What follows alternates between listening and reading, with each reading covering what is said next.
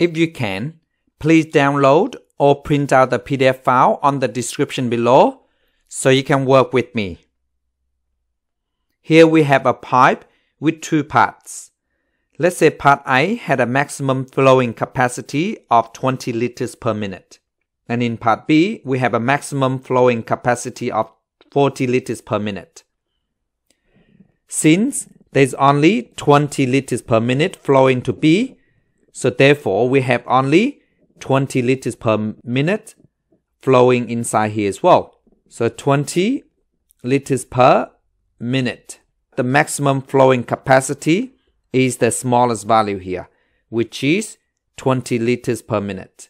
So the outflow for this pipe is 20 liters per minute. Now this one here. So let's say A has a maximum flowing capacity of 25 liters per minute, and B has a maximum flowing capacity of 10 liters per minute. So there is a blockage in part A. So we know that the maximum flowing into B is 10 liters per minute.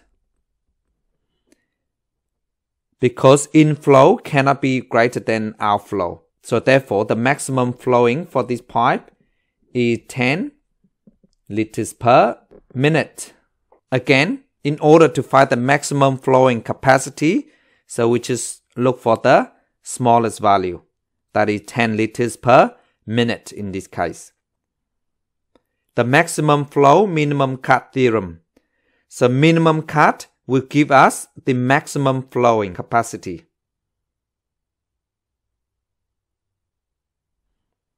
Let's have a look at this one here. So we have 7 units, 5 units, and 9 units. So altogether, we have 21 units flow out of the source. The idea is to find out the maximum value that flow into the sink. Might not be 21 units flow all the way to the sink, because there might be some blockage in some part of the network. So to do this, we need to find out the maximum flowing capacity of each part first. To work this out, we're going to start from the sink. So we can see 4 units flow into sink. So this is from A. So we focus on A now. So we have 4 units flowing out of A and 2 units as well. So altogether is 6 units flow out of A. And we have 7 units flow into A. So inflow cannot be greater than outflow. So therefore this should be 6 units. So therefore this, instead of 7 units flow into A, there is only 6 can flow into A. And we know that 4 go in here, and then 2 flow to vertex B. So they become 6 altogether. Now we can focus on vertex C. So we can see 8 units flow to the sink from C, and 3 units flow to B as well. So altogether, A plus 3 is 11. So 11 units flow out of C, and we only have 9 units flow into C. So outflow cannot be greater than inflow. So the maximum is 9 units can flow out of C, because there are only 9 units flow into C. Because we want maximum unit that flow into the sink, so therefore we want 8 here. So because 8 go there, so we will have 1 flow to B. So this is 1 here. And then we know that this is 9 unit go all the way to C. Now let's focus on vertex B. So we have 1 unit flow into B, another 2, and 5. So altogether is 8 units flow in to B. So I just write 8 here, and we have 9 units flow out. So remember, outflow cannot be greater than inflow. So the maximum is 8. So we have 8 units flow into the sink. And this is maximum as well, 5. Now we need to circle the one with its maximum flowing capacity. This one here, flowing to its maximum capacity. This one is, and this. Now we just need to cut them. You don't need to cut through all of them, but you do need to cut through so that it separates from the source to the sink. So we can just cut like this.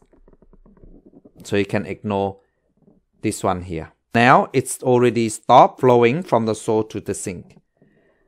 So we just add this up. So which is 4 plus 2 plus 5 and plus 9. So that equal to 4 plus 5 is 9. 9 plus 9 is 18. 18 add 2 is 20. So therefore, the maximum flowing is 20. So it could be 20 liters per liter. So we don't know. So I just write 20. You can write units if you like. Please stop the video and try this one yourself.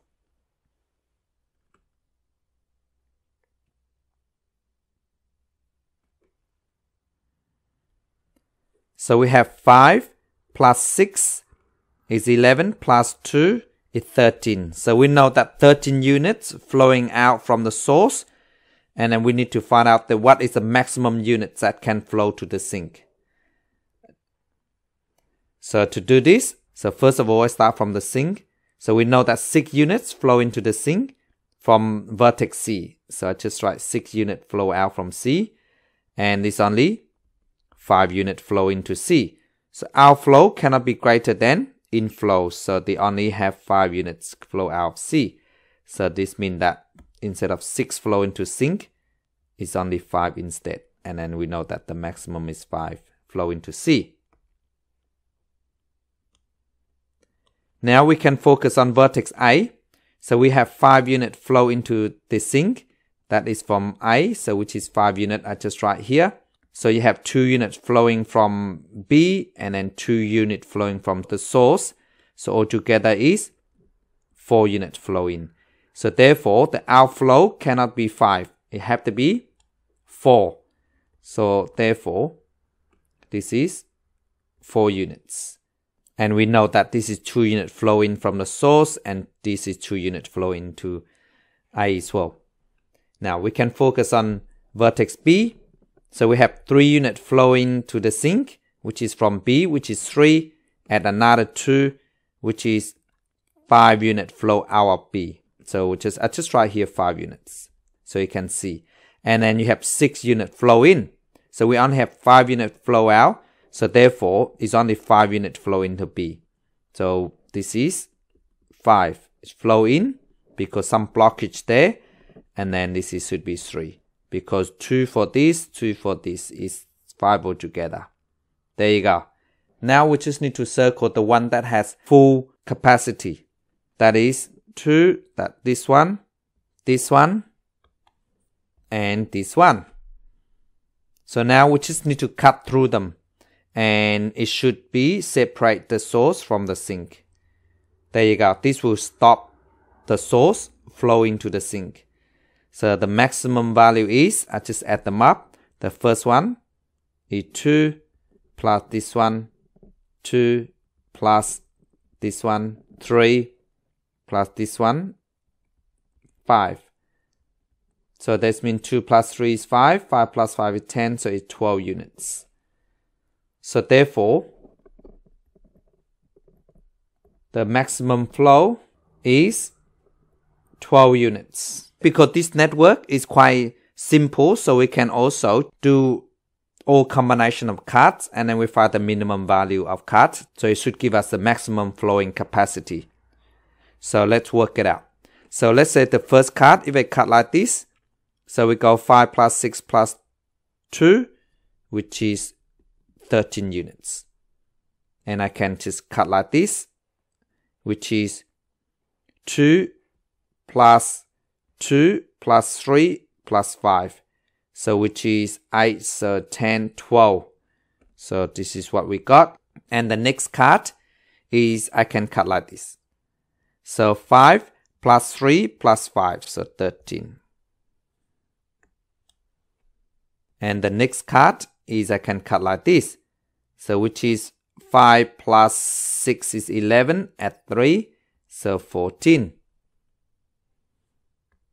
And I can also cut like this as well. So which is 2 units, add 2, which is 4, add 3, which is 7, add 6, which is 13. So the smallest value is 12. So therefore, that will give me the maximum flowing capacity. Thank you so much for watching.